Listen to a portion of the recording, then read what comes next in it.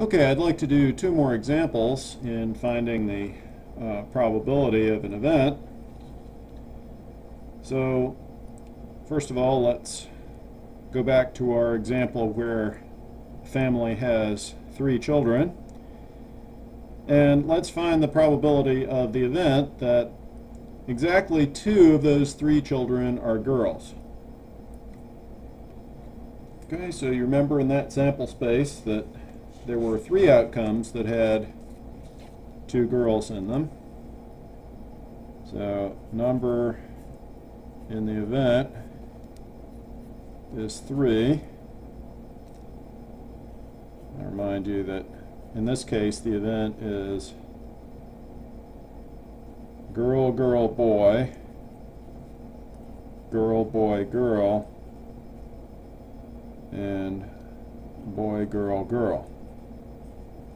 Whereas the boy could be the youngest, the middle child, or the oldest. So there's 3 different possibilities in this event, 3 different outcomes, and so that's where we get this number here. There's 3 outcomes in the event. How many outcomes are in the sample space? Well, again, for any sample space where there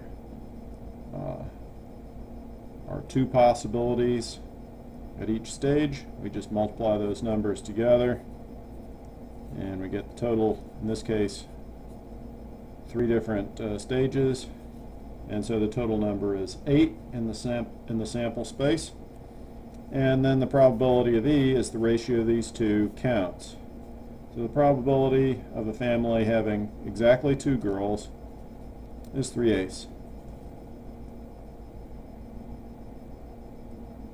Of course, this assumes that boy and girl are equally likely. That's close, but not exactly true.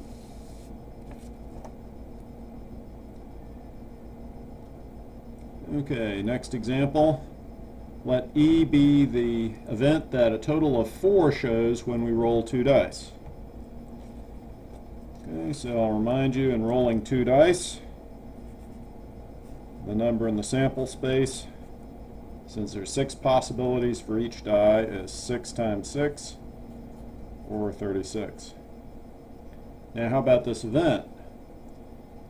Okay, well, there are actually 3 different ways that we can get a 4.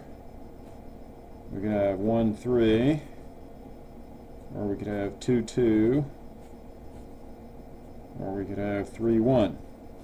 Remember, the 1 and the 3 and 3 and 1 are not the same, because this might be the 1 on the red die, let's say, and this is 3 on the green die, and this would be the 3 on the red die and 1 on the green die. Not the same outcome, even though the total is the same. Okay, so then the probability for this event is the ratio of these 2 counts. Number in E, of course, is 3. And so we have 3 out of 36, or 1/12 for this event.